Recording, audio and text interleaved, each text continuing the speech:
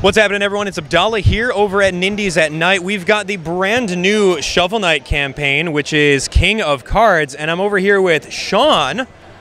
Hey, how's it going? Hey, what's happening? This is for you. You can narrate what the game's all about while I'm playing it. Sure That'd thing. be great. The all viewers right. are going to love that. So I'm all over it. Pretty much talking to that. All right. Well, hey, let's see what we got here. Boom. Okay. All right. Yeah, there we go. Well, Okay. you know, another Shovel Knight, another year, another Shovel Knight campaign, right? So this is Shovel Knight King of Cards.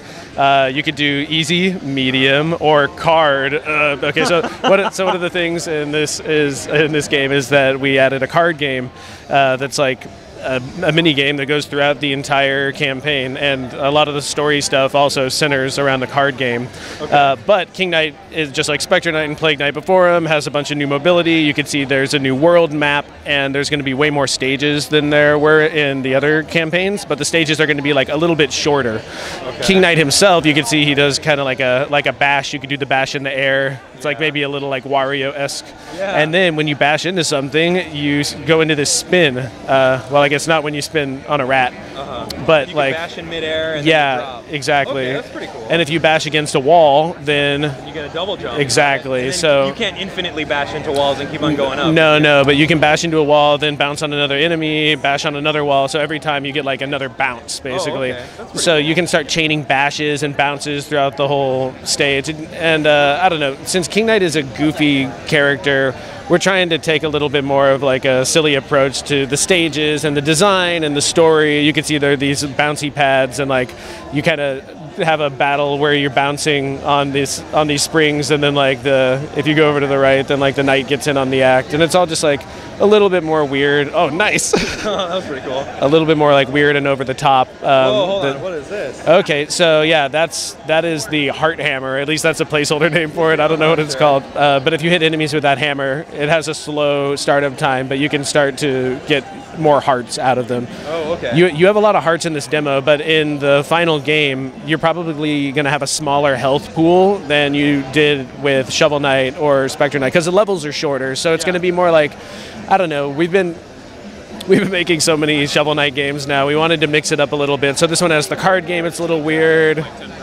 Yeah, right. Yeah, you got to keep on changing it. Yeah, so yeah, these spinning balls. Oh, like probably like land on one of them with the exactly. spin, right? Much like a lot of the objects in Shovel Knight, you can kind of use them in multiple ways. Oh, that's pretty cool. Yeah, and so it's, I don't know, it's going to be weird. It's going to be a big variety show. I kind of think of this one like if Spectre Knight was the Majora's Mask, then this one is like the Super Mario World. Like it has like an enormous variety of objects, enemies from like all the campaigns, as well as a bunch of new ones.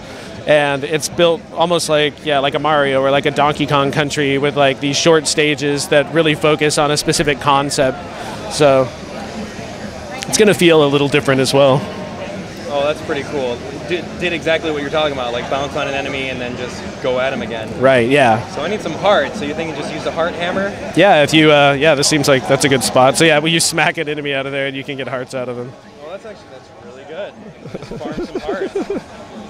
And does it actually do damage, or what are we doing? Yeah, I think it does do damage. It does like it does as much damage as a regular hit. Oh yeah. You can drill on them too. Yeah, well they kind of block it from the top. So yeah, I don't know, it's a weird little twist on the enemies and objects we already have. Oh, this is the end. This is the end of the level here? All right. Let's give this a shot. Oh, gotta make it. Wow. Gotta make it. Wait, what am I? Oh, you just pull on that the rat, take him away. Yeah, you take the rat rope. Nice. Okay, so that was the first level. Now you were talking about a card game. How does one go and play that? So the campaign is pretty much going through. Go for it. The campaign is going through just like the overworld maps, right? Yeah, well, Shovel Knight King of Cards, it's going to take you to way more weird places than the other ones. So there's some completely new areas. We're doing new tile set art. But it has a lot of places that you've been before also. Yeah. So it's once again, we're just trying to do a remix and really keep it feeling fresh. Sure. So where do I go now? Oh, okay. You can go to Start Game. Start Game. And then you go to... Pretty much the card difficulty? Yeah, easy, medium, or card. Right. Strategic mastery with cards. Yeah, and it'll take you through like a tutorial. Okay, so here we are. I guess I'm going in here. Card Shack. Yeah, we're thinking with the NPCs. We're thinking maybe it'll be like sort of like a Toad House where there'll be a lot of them on the map round. So you go to a card house and you battle everyone at cards, and like maybe I don't know. It's mainly going to be a mini game that is sprinkled throughout everything, but it also ties into everything, so it's going to be fun. It's just going to be weird, right? Like we thought we wanted to make a King Knight like card game for a very long time. Ever since the first Shovel Knight, we're like, and then King Knight will have a card game. And then you come out with a King Knight amiibo card. Yeah, right. Oh yeah, that would be cool. That would be cool. To have amiibo cards, that's genius. Yeah, I hope it's not too late. Yeah, did amiibo cards ever happen? Right, like, oh yeah, we should do that. There is a Shovel Knight card deck, a real one that that Fangamer's making. That's like really, really awesome looking. But that's different than this card game. Okay, so explain to me what I'm doing here. Okay, so card. so pick that one the arrow's pointing to. The bug. The green arrow is pointing on this one right here. Yeah. Oops, sorry. And then you can put it down there. So the where it's pointing you. So the idea is that you push cards onto that pink gem, and the arrows on the cards dictate where the card is going to go, or where you can push it. Okay. So it's going to take you through it. Take out the Iron Knight, and then you can push that card that you already placed. See, like there you could push it up, but if you press to the left here, now you can push it to the right. Right. And when you push it onto the gem, now it's like you've claimed it. Okay. But other people could push your card off, right? Just so like he just right pushed there. it off. Okay. So you can do the same thing and push him right back off again. Okay, so push him off. But you can't, because this blue arrow is pointing against you. So instead, you can put it in between those two.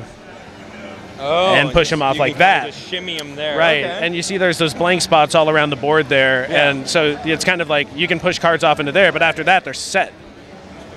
Okay. And then the game ends when the middle squares are all full. Oh, that's pretty cool. Yeah, so it's like yeah, it's a very real strategic card game that's like different in gameplay than so many of the things that we've done before. And then you can either choose getting gold or a new card. You can get a new card, right? Yeah, there we go. Get a new. And what is that? That's a little dragon. That's a dragon. That's the Yeah, dragon, right now these are kind of placeholder images for right now that have some of the enemies from the game on them. You got a bubble dragon card. That's his name. Well, that's pretty cool. Yeah. So this is the Bard is taking up he's taking up an interest in cards, and now he's going to be the card bard, and and you're going to be able to play cards against card bard. Yeah, against a lot of different characters in the game, and we're still figuring out how it's all working, but it's turning out to be a very bizarre and fun little How do we go back thing. to main menu? You can press, I believe you press start, and then maybe like He did some sort of magic trick.